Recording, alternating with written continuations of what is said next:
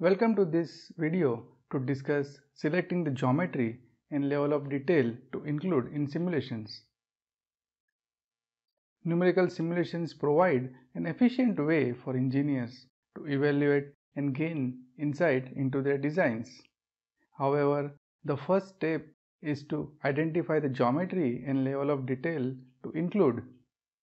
For example, if we were to design a brake pad for a car, can we have just the geometry of the brake pad, or do we need to model the entire braking system? Do we even need to include the entire geometry of the car or even the geometry of the road? The objective of the analysis determines the level of geometric detail we need to include for an efficient yet accurate solution. We do not want to model an entire world just to evaluate the performance of a brake pad, but we may not be able to simulate the brake pad in isolation accurately if interactions with other parts need to be considered. In this video, we will explore the thought process and workflow for the specific case of performing stress analysis. Ready? Let's go!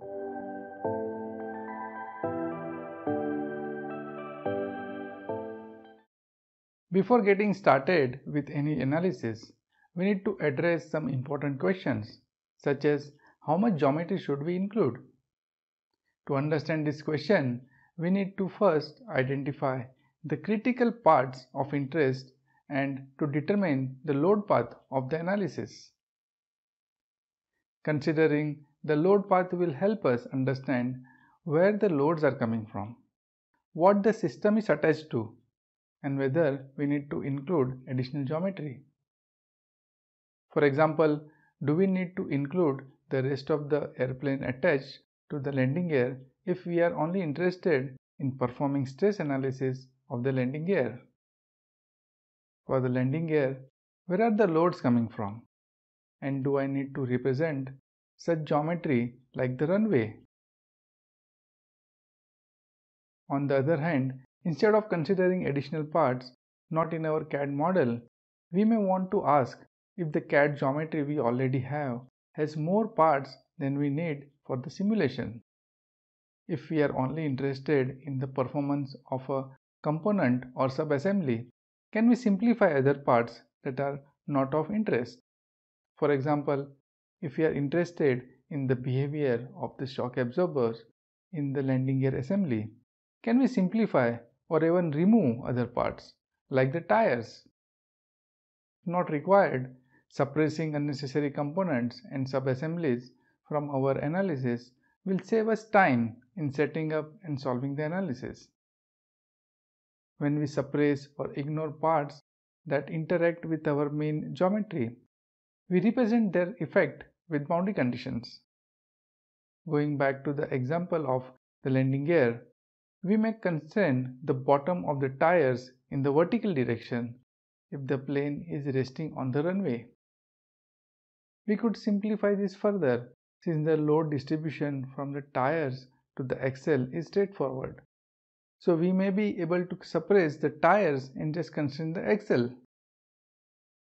A force applied to the top of the landing gear can represent the weight of the plane, although we need to have appropriate support to prevent lateral movement, as the landing gear is not free to move side to side.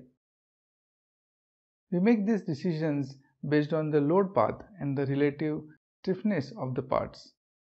For example, the runway is very rigid compared to the landing gear, so representing the effect of the ground with support may be a suitable approximation in a static analysis. However, if there are flexible parts that affect the distribution of loads, we may need to consider including such parts.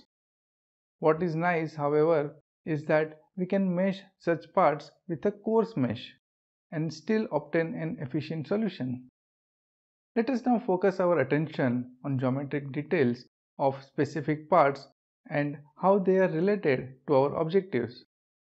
For example, when we are doing a stress analysis of a component in the assembly, we may wish to exclude small details like imprinted decorative letters or the details of teeth, etc. We can also get rid of the small and sliver faces by merging them into bigger patches. Minimizing the geometric details on the model can help us to reduce mesh size significantly and make the analysis run more quickly. Let us use a simple example of a brake lever of a bike and address the questions that we just discussed in the process of performing stress analysis. Here we are looking at a bike brake lever geometry. This is the lever part where the hand can push it down to slow down or stop the bike. This is the casing part, which is mounted on the handlebar through this hole. The lever and casing parts are linked by this bolt. When the hand pushes down the lever, it rotates around the bolt, and at the same time the brake cable is pulled, which engages the brakes on the tires. We can see that the cable is connected to the lever from this hole and passes through the casing part to this cap nut. In this simulation, we are interested in reviewing the stresses and deformation of the aluminum lever part when the brake is engaged. Now let us consider what geometry to model and decide on the level of details to include in the simulation. First, regarding the casing part, we know it is fixed on the handlebar and the lever part can rotate around it through the bolt. The casing is assumed to be much stiffer than the lever, so we will be excluding this part in our simulation. In Ansys Discovery, we can go to the structure tree, right-click on the part and select Exclude from Simulation. Alternatively, we can click on this symbol to exclude a part from the simulation. We can hide a part from being displayed by right-clicking on the part and choosing Hide, or by clicking on this symbol. When we hide a part, it will not be visible. However, it will still be included in the simulation. Conversely, when we use the Exclude from Simulation option, the part will be visible but it won't be accounted for in the simulation.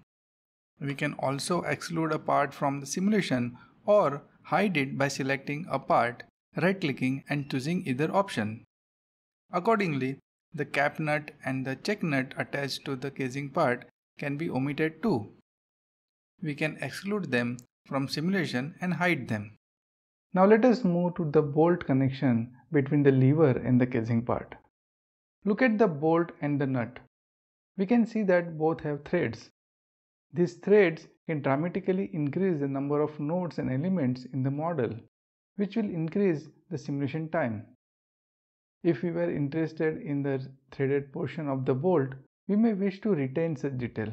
But in the simulation, recall that the lever is the part of interest.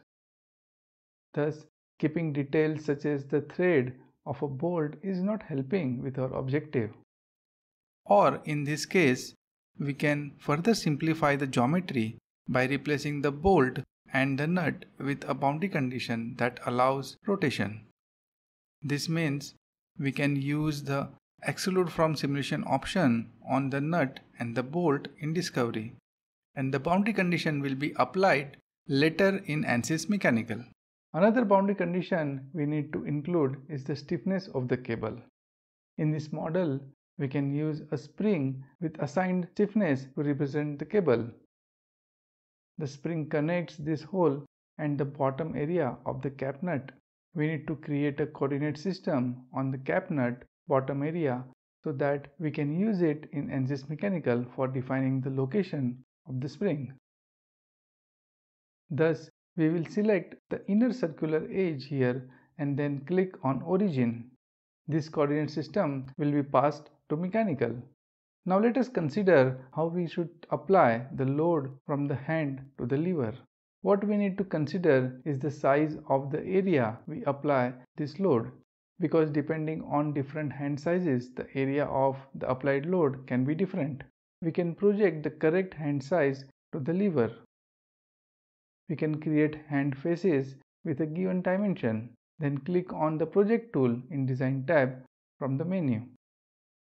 Here, select the finger faces to project on the lever.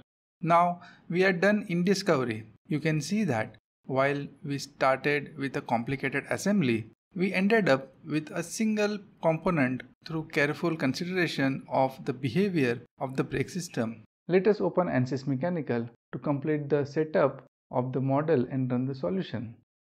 First, let us include aluminum material from engineering data. Then double-click Model to open Mechanical. We select aluminum as the material for the lever part. Next, we need to add the spring for cable force. We can right mouse click on the connections, then click on Insert Spring. We will set the spring to be body to ground, meaning one end of the spring is attached to this whole area and the other end is attached to the ground, which is the reference coordinate system point. So for the reference part, we can select the created coordinate system from discovery, and for the mobile part, we just scope this to the whole area. In this simulation, we assume the stiffness of the spring is given as 20 newtons per millimeters. For mesh, we can add a sizing control. Select the entire body and set the element size to be 1 millimeter. Remember that we removed the bolt and the nut between the lever and the casing, so we need to add an appropriate boundary condition here. In mechanical, we have an option to add cylindrical support. Here we can select the inner area of the hole and set the radial and the axial direction to be fixed and the tangential direction to be free, meaning it can only rotate along the axis. Note that we are performing a linear or small deflection analysis in this demonstration. So there will not be actual rotation about this cylindrical support. Next, let us add the load to the lever. Assume that the force from the hand is 15 newtons.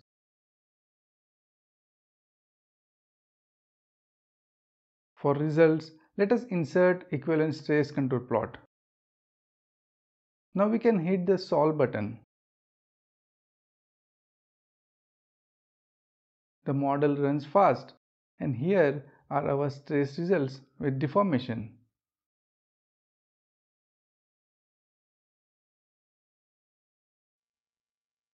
This concludes the demo. Now let us summarize what we learned in this video. Deciding which geometry to include in the numerical simulation and the level of geometric detail is an important first step, as that provides a balance of computational efficiency and accuracy. This decision is determined by the physics and objectives of the analysis.